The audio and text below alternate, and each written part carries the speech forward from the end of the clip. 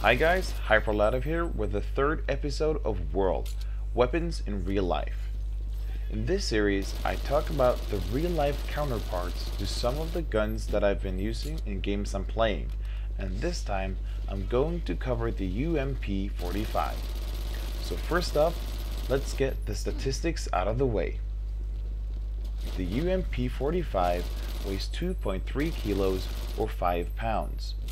The gun is 690 millimeters or 27.2 inches long, and with the stock folded, the UMP45 is 450 millimeters or 17.7 inches long.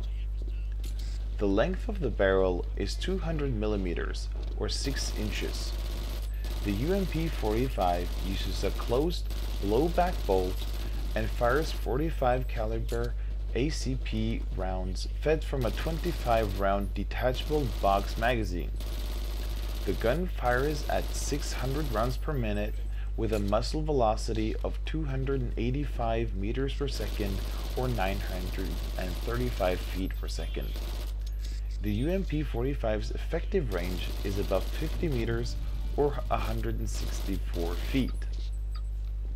The Heckler & Koch UMP45 was developed in the mid to late 1990s as the successor to the well-known MP5 and came to the market in 1999. Both guns are in production today. One of the reasons is the lack of range the UMP45 has, only sporting a 50-meter effective range when the MP5 can be used effective upwards to 200 meters. The reason for the lack of range is the fact that the UMP45 uses a 45 caliber automatic Colt pistol rounds in contrast to the 9mm bullets of the MP5. The larger bullets, which are also used in the M1911 handgun, makes for more stopping power against unarmored targets. To somewhat combat this fact, there were developed two additional versions of the UMP, the UMP40 and the UMP9.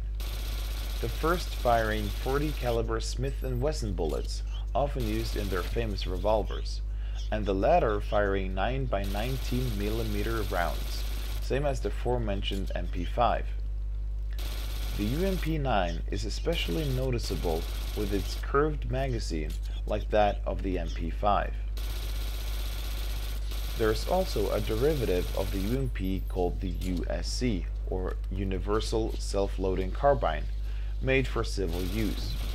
The USC features unique stock and grips, a longer barrel, and is limited to a 10-round magazine. The gun can only fire in a semi-automatic mode.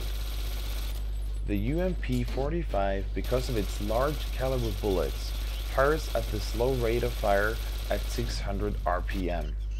This makes it one of the slowest firing submachine guns, but still one of the hardest hitting ones. The weight of the UMP45 is lower than the MP5, which makes the increased recoil of the gun easier to handle. The UMP45 features a foldable stock, which makes it easier to transport, and the gun can even be fired with the butt stock folded. There's a Picatinny rails or tactical rails on top of the receiver and on the left, right, and under the handguard.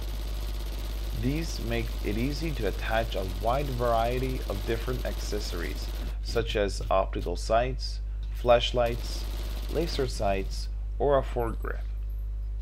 The UMP45 have a 4-way selectable trigger mode, which includes safe 2 or 3 round burst, semi-automatic, and full auto.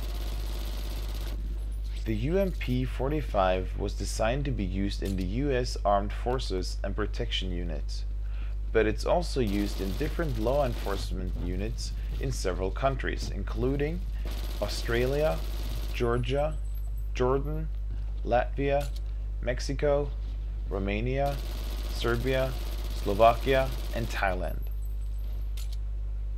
Well, that's it guys. That was the UMP45 I hope you enjoyed. I hope to see you next time. Snackis.